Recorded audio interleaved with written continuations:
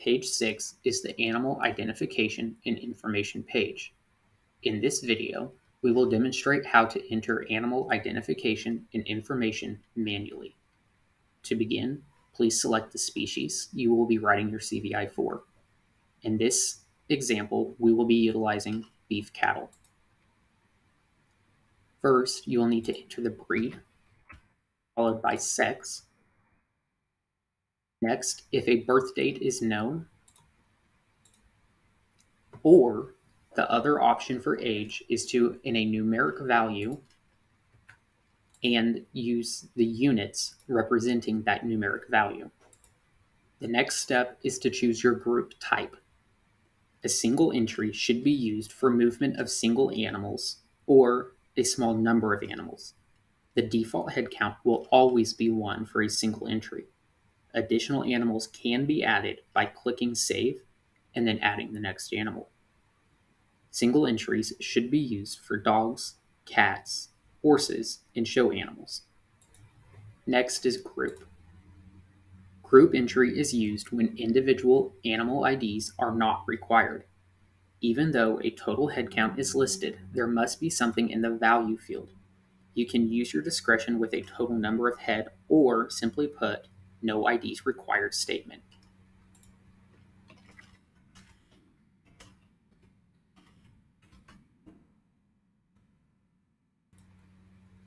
Group should be used for feeder cattle, chickens, turkeys, and swine, or other animals that do not require official ID.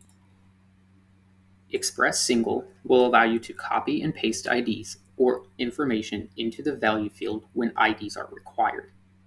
Express single should be used for animals that require official identification, such as dairy, breeding cattle, and sheep and goats. The next step is to enter the head count for your CVI. Next, a short animal description.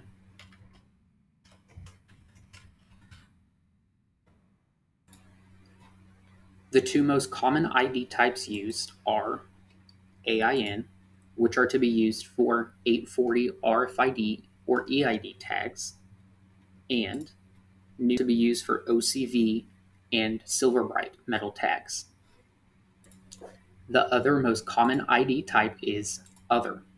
You can use this ID for anything. This selection does not require certain numbers or letters or combinations of both. For this example, we will be using AIN.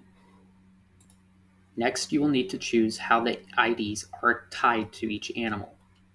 Apply same to all means that each animal has the same ID. Arrange is to be used if IDs are in alpha or numeric order. List your starting ID and click Save. IDs will automatically populate based on the number of head you enter and take you to the next page. Finally, manual should be used to enter each individual animal if not in the same order. This manual option can also be used to scan animals directly into VET-CVI.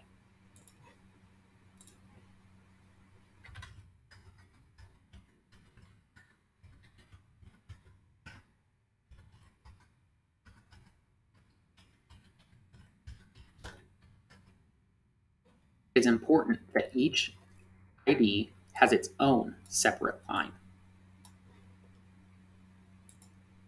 Once all of the information is in here correct, push Save. The animals will show up listed as 2 because we had 2 as our head count.